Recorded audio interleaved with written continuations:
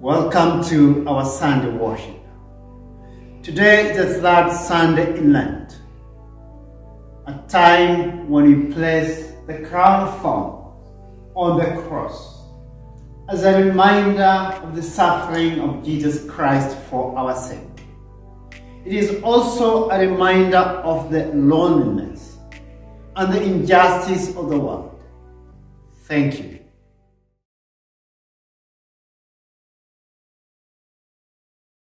Almighty God, you say that we have no power of ourselves to help ourselves.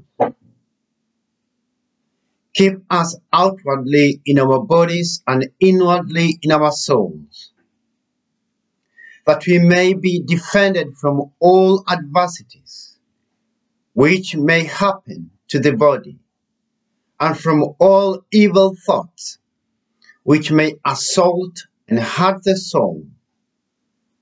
Through Jesus Christ our Lord. Amen. Heavens are telling the glory of God, and the firmament proclaims its handiwork. One day pours out its song to another, and one night unfolds knowledge to another. They have neither speech nor language, and their voices are not heard. Yet their sound has gone out into all lands, and their words to the end of the world.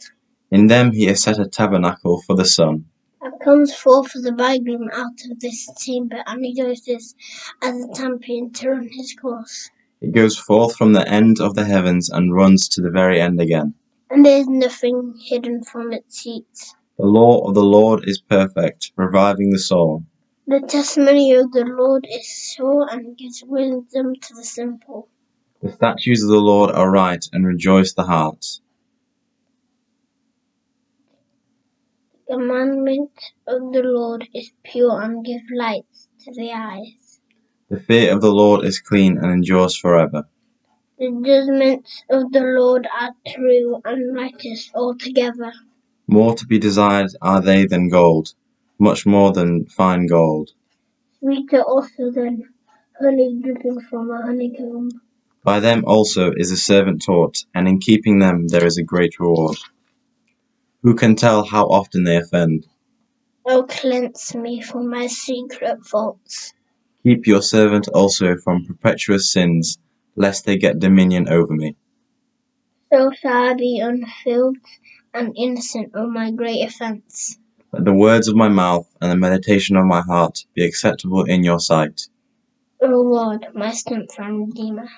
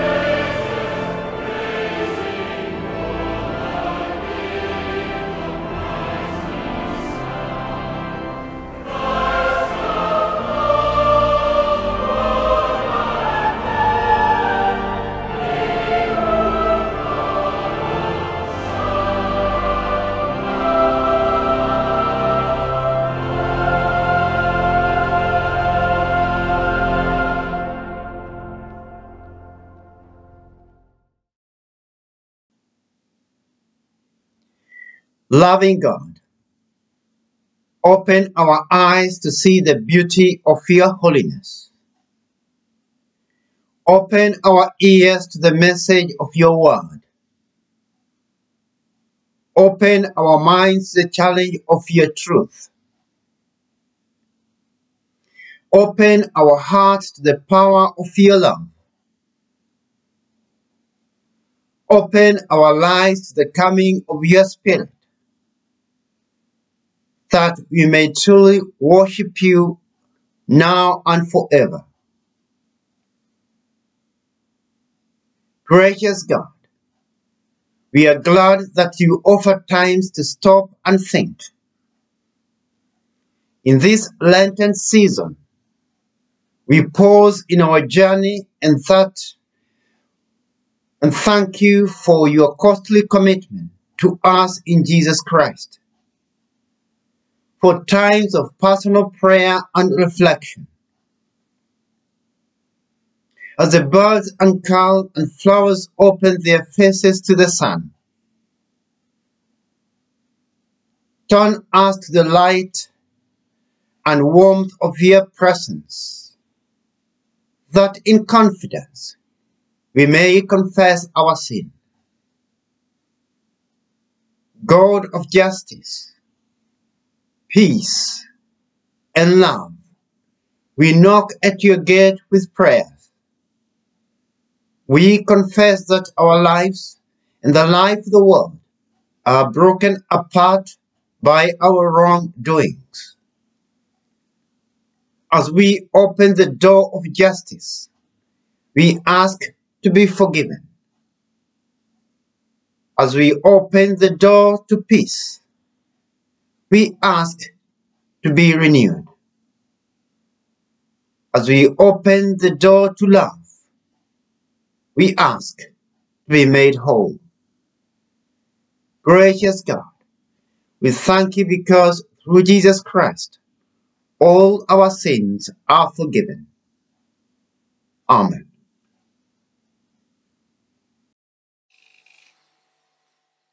When it was time for the Jewish Passover, Jesus went up to Jerusalem.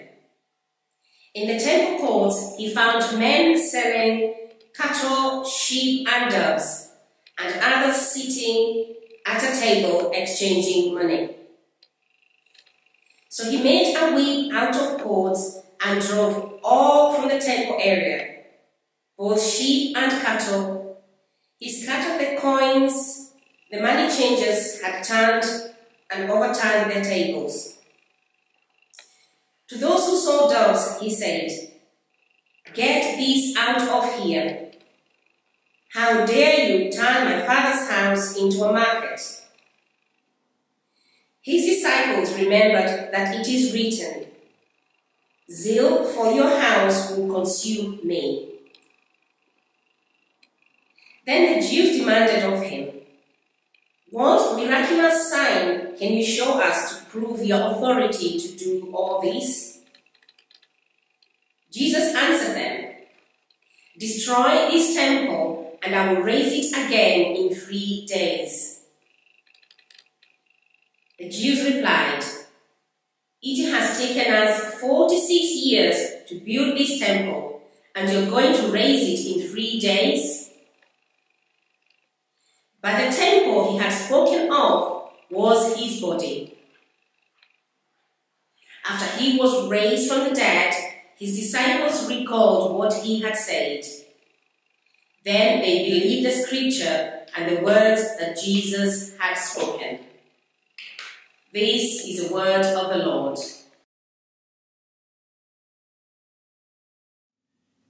May my words and thoughts be acceptable to you, O Lord, my refuge and my redeemer. Words from Psalms 19, verse 14. The Passover festival took place yearly at the temple in Jerusalem.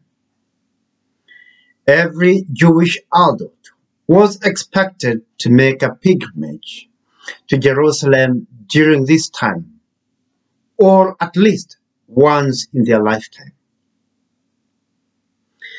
Jerusalem was both the religious and political seat of Palestine, and the place where the Messiah was expected to arrive. Many Jewish families from all over the world would travel to Jerusalem for the festival. The temple was always crowded with thousands of out-of-town visitors. The religious leaders crowded it further by allowing money changers and merchants to set up booths in the court of Gentiles, the only place where they were allowed in the temple. Worship was made difficult, if not impossible. The religious leaders did not care how the Gentiles, or basically the foreigners, would gather for worship. The temple tax had to be paid in local currency, and therefore the money changers often charged exorbitant rates.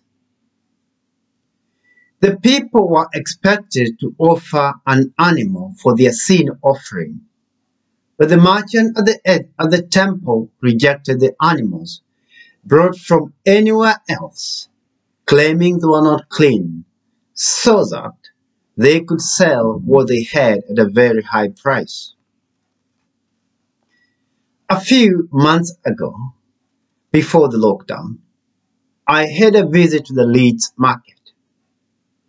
It was on a Friday evening, and some traders were trying to make their last sales by shouting, roll up for the bargain."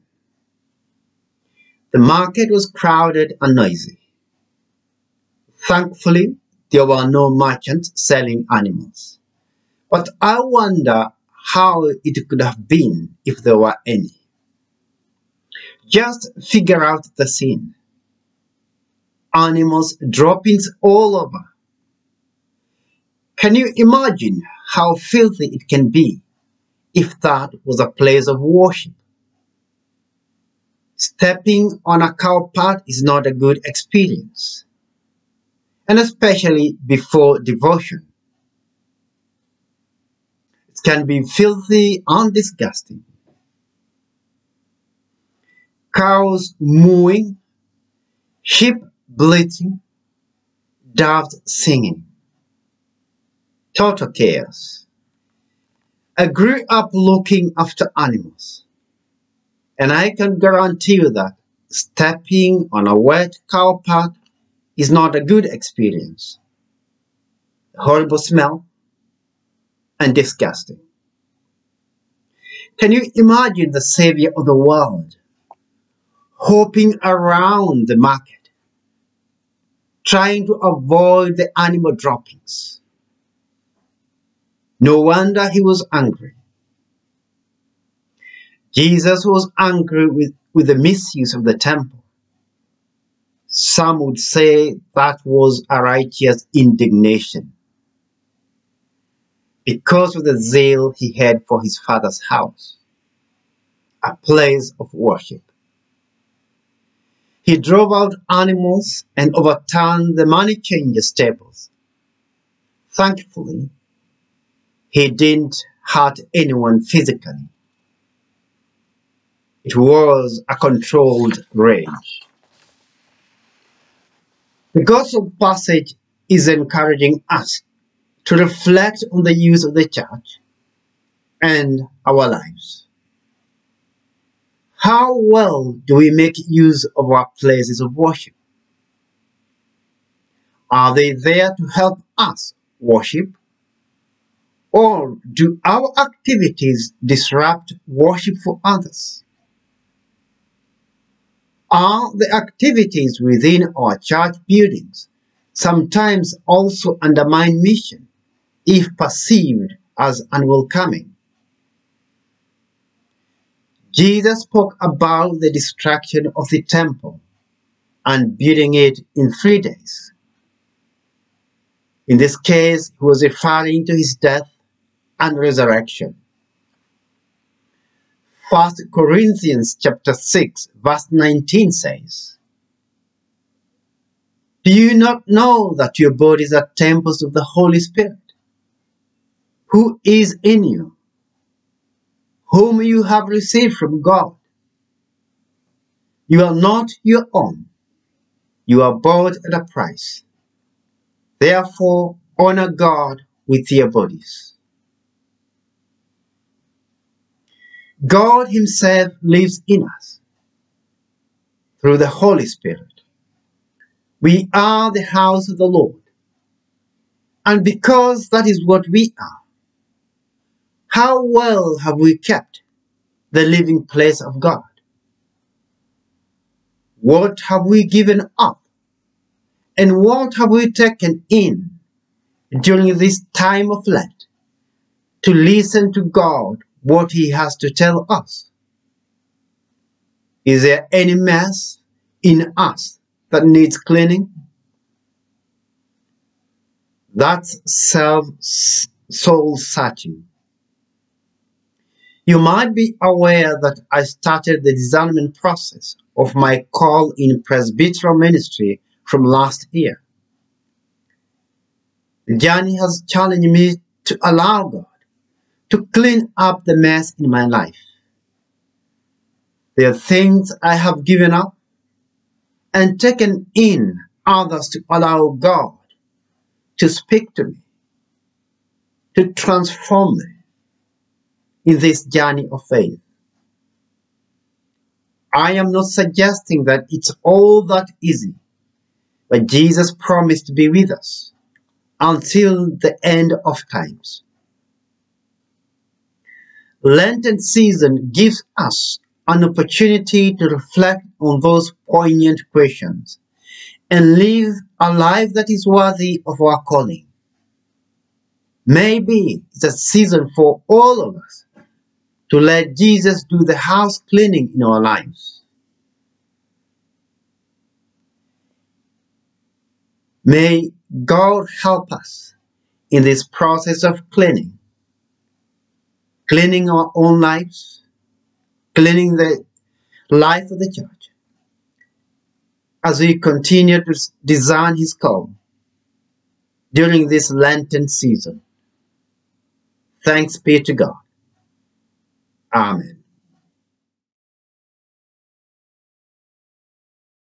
Let us build a house where love can dwell and all can safely live.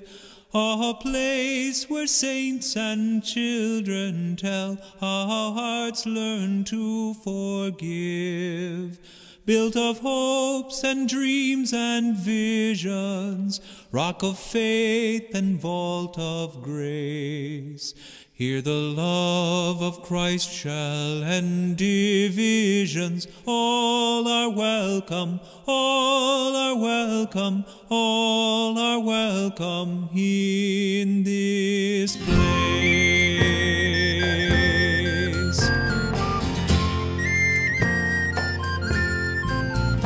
Let us build a house where prophets speak and words are strong and true.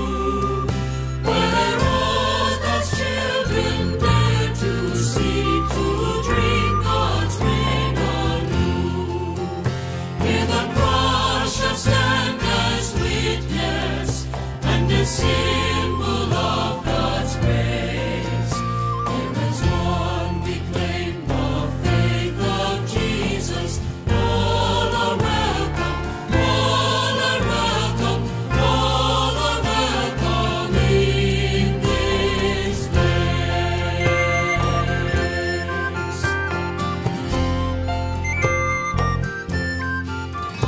Let us build a house where love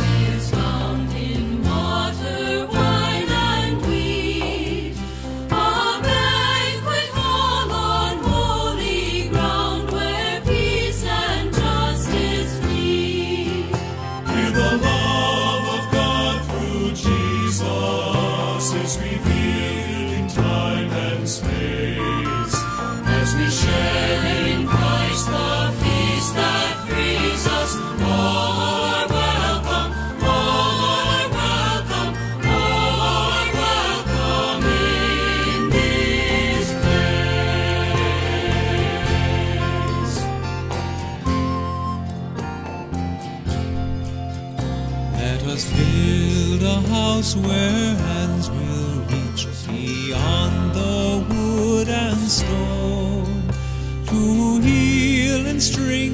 serve and teach and live the word they know. Here the outcast and the stranger bears the image of God's face. Let us pray an end to fear and danger. All are welcome, all are welcome, all are welcome in this place.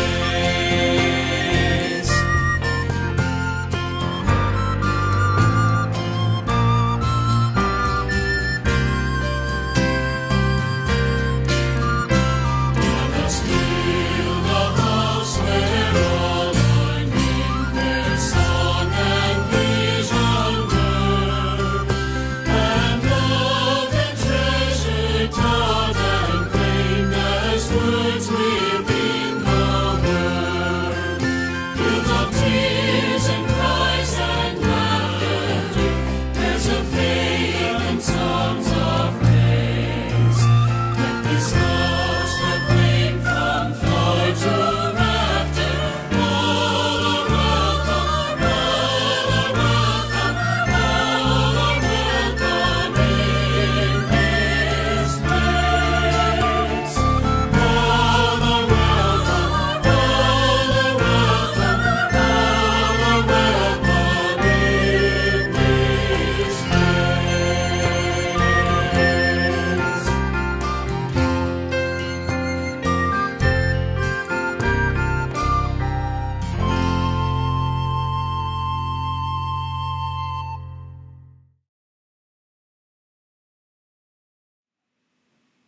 Let us pray.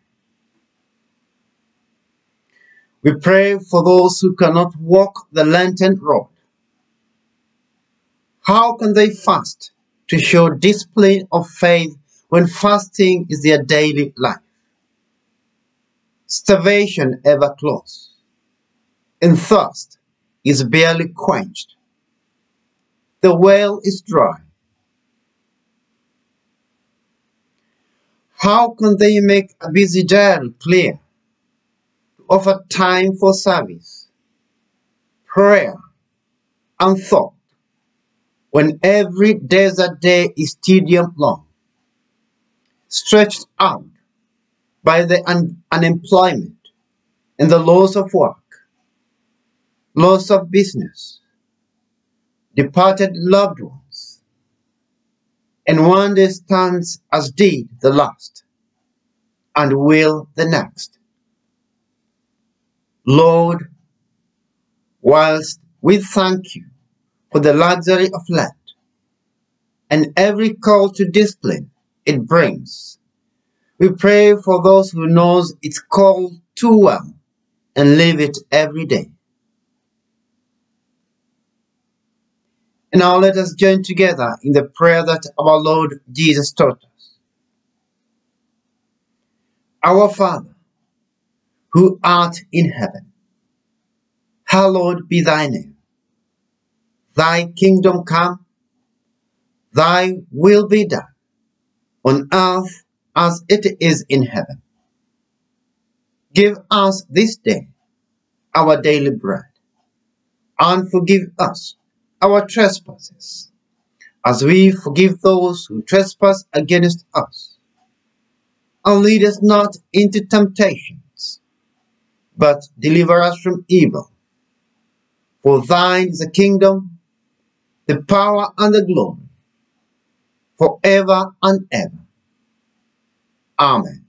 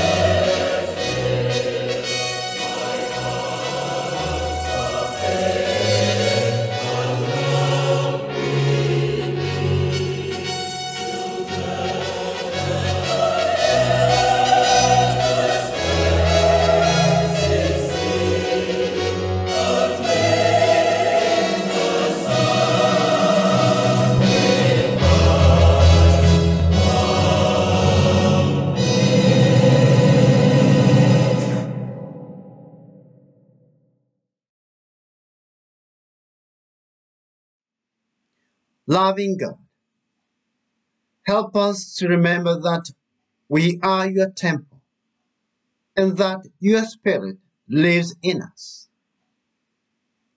Help us to keep our lives clean and useful for your service. Amen.